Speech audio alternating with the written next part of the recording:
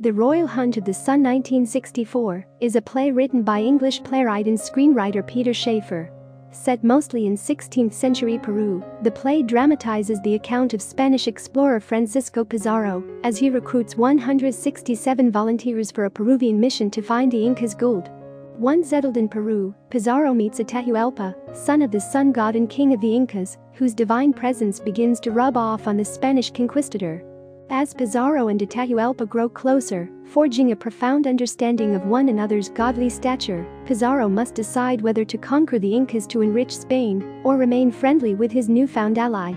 The stage production first premiered at the Chester Festival via the National Theatre and was later presented at the Old Vic Theatre in July of 1964. In 1965, the play was presented on Broadway at the Anta Playhouse, starring Christopher Plummer as Pizarro and David Carradine as Atahualpa. In 1969, the now obsolete National General Pictures produced a motion picture of The Royal Hunt of the Sun, directed by Irving Lerner and starring Robert Shaw as Pizarro and Christopher Plummer as Atahualpa.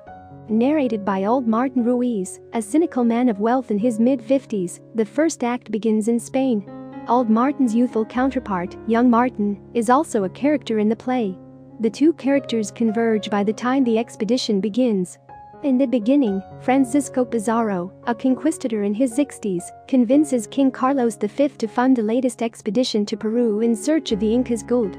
King Carlos agrees and assigns two men to accompany Pizarro on his journey. Hernando de Soto is Pizarro's second-in-command.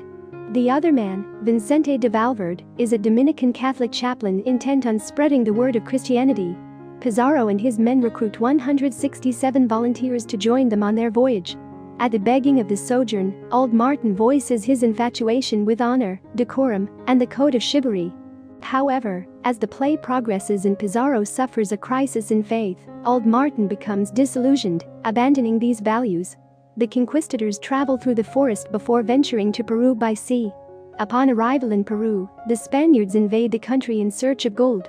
After several weeks, they climb a mountain until they reach the residence of Atahualpa, son of the sun god and the divine king of the Incas. Pizarro arranges a meeting to speak with Atahualpa, who believes the white god is coming to bless them. However, the god king has been warned by his people that the Spanish invasion will lead to disaster. In order to assuage Atahualpa, Pizarro informs the Incan priests that he, too, is a deity. Atahualpa ventures to Spanish headquarters, where Valverde attempts to convert the king to Christianity. The conversion attempt fails, however, prompting the Spanish churchmen to demand Atahualpa be captured and held for ransom. Following the massacre of more than 3,000 Incas, the Spaniards take Atahualpa hostage, murdering his bodyguard. Rather than killing Atahualpa, however, Pizarro demands a ransom of gold big enough to fill Atahualpa's room. Pizarro offers a deal that if Atahualpa can successfully fill his quarters with objects made of gold in 2 months' time, Pizarro vows to free the king without harm. Atahualpa agrees to the deal. As the Incas toil to fill Atahualpa's room with 9,000 pounds of gold, Pizarro spends close personal time with the noble leader. As the two men develop a friendship, Pizarro grows fonder of Atahualpa. He begins to believe in Atahualpa's divinity, becoming less interested in military conquest. Along the way, Pizarro has a crisis of faith that derives from the chronic pain of a past injury. Later, Pizarro confesses to Old Martin that he used to have recurring dreams about the sun god as a youth. When the ransom is finally paid, the room brimming with gold, Pizarro demands that Atahualpa promise to leave his men uninjured. Atahualpa refuses. Afraid of Incan retaliation, Pizarro's officers threaten to stage a mutiny unless Atahualpa is executed. The Spanish priests who were unable to convert the Incas agree with the officers' terms to kill Atahualpa. Atahualpa tells Pizarro to allow his Spanish soldiers to carry out their execution of him. Atahualpa explains that he cannot die because, as the son of the sun god, he will always be revived the day after death by murder. Atahualpa promises Pizarro's personal safety, prompting the Spaniard to agree to the plan. Afterward, Pizarro is inducted into the Incan religion. When the Spaniards demand Atahualpa be punished by law, Pizarro protests.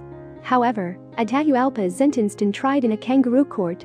Instead of being burned at the stake as initially proposed, Pizarro negotiates Atahualpa be executed via strangulation, as long as the king agrees to be baptized. The strangulation would ensure Atahualpa's resurrection, as the process requires the deceased's body to remain intact. Before being garroted to death, Atahualpa wears a gold mask signifying the sun god. Following the execution, Pizarro waits beside Atahualpa's corpse until sunrise. When Atahualpa fails to resurrect, Pizarro's faith in the Inca king is shattered. Pizarro removes the mask from Atahualpa's face, assuring his death. As Old Martin concludes his narration of the story, Pizarro holds Atahualpa's dead body and weeps. Pizarro is left to grapple with the enormous atrocities he inflicted on the Incas. In addition to the Royal Hunt of the Sun, Shaffer has written several stage and screenplays. His most noted works include The Finger Exercise, Black Comedy, The White Liars, Equus, Amadeus, and Lettuce and Lovage. He won Tony Awards for Best Play for Equus and Amadeus. In 2007, Shaffer was inducted to the American Theater Hall of Fame. I hope you enjoyed this video. Leave a like if you did, and be sure to subscribe. Thank you.